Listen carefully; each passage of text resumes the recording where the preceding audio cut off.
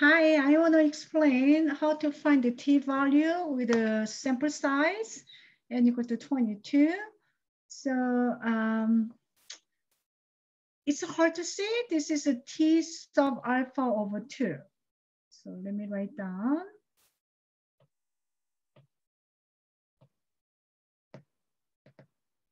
So this is t sub alpha over 2.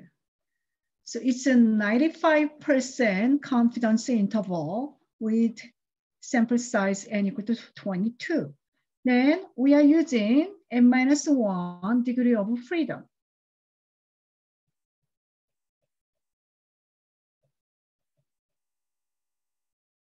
To find the t-value, okay?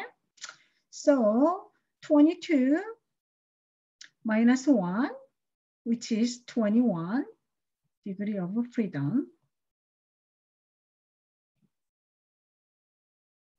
We are using df, okay? And it's 95% confidence. So we are looking at StatCrunch. So 95% and 21.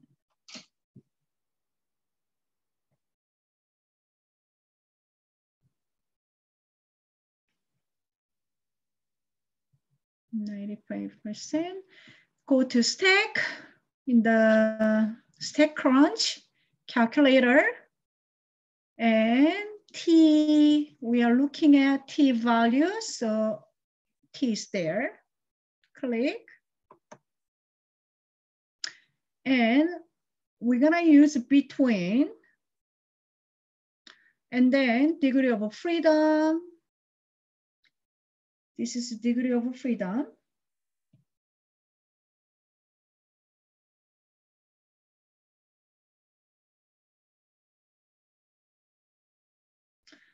(22 minus 1, which is 21. So 21. And this will be t value. So change that.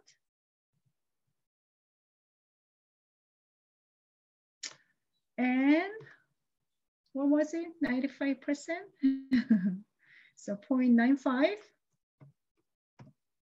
Okay. Then we do compute. Okay. So we are going to use only right side, this one. Okay. So positive number. So t will be, because t sub alpha over 2, that is sub with the numbers is talk about area of right tail, right?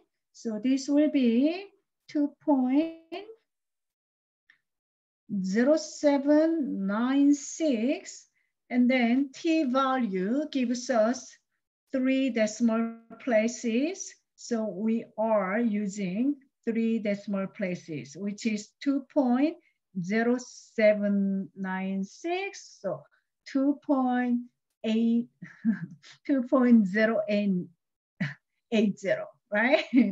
2.080. Okay, so this is the answer.